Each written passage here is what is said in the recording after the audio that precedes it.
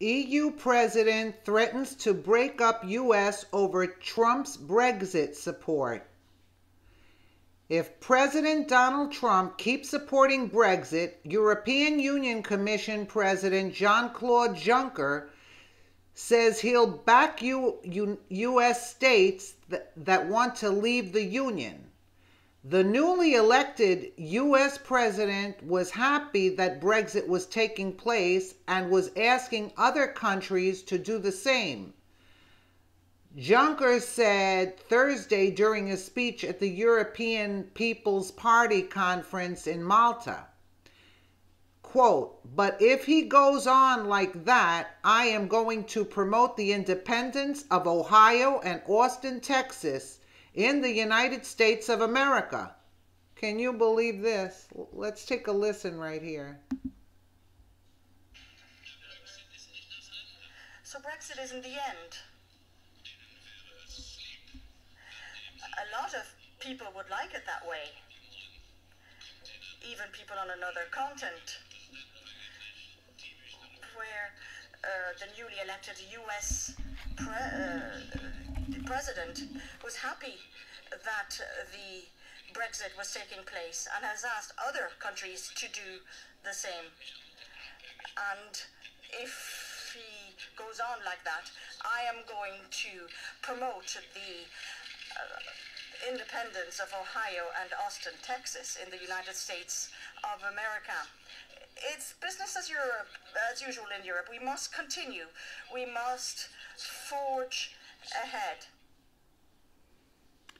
It was not immediately clear whether the statement was serious or not, though Alexander Winterstein, deputy chief spokesman for the EU Commission, said Juncker was simply making a point that is as simple as it is valid, according to the Daily Express. He does not suggest that certain states should secede from the United States, Winterstein said.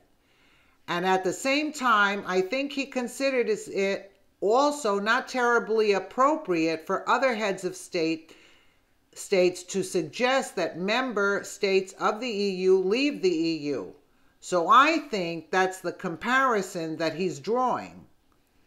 Juncker's criticism of Trump comes the same week British Prime Minister Theresa May officially began the process of withdrawing the United Kingdom from the European Union.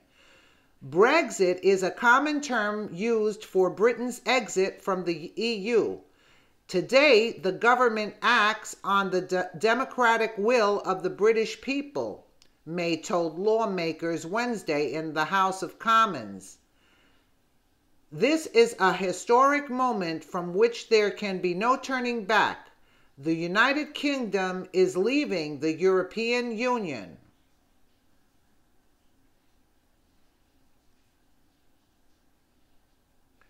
European Council President Donald Tusk took to Twitter shortly after May's announcement to say the UK has delivered on its promise to sever ties with the EU.